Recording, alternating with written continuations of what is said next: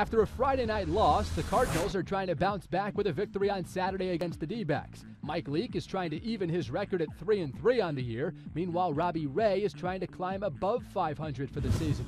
But in the second inning, Jedd Gyorko got the scoring started.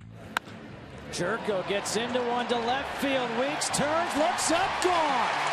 Fifth home run of the year for Gyorko.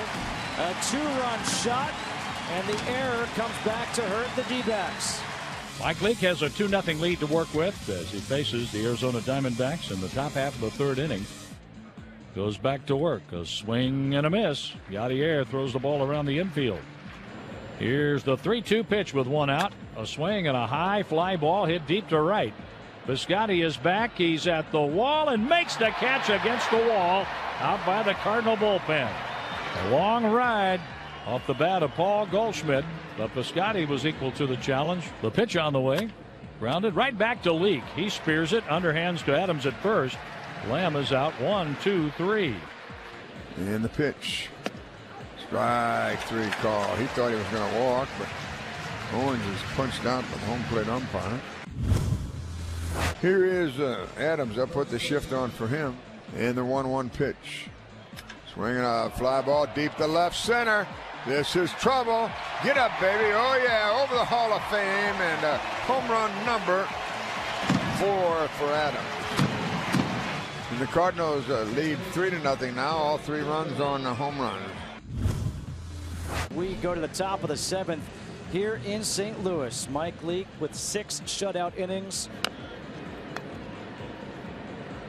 Leake bouncing off the mound, throws to first, and Adams stays on the bag.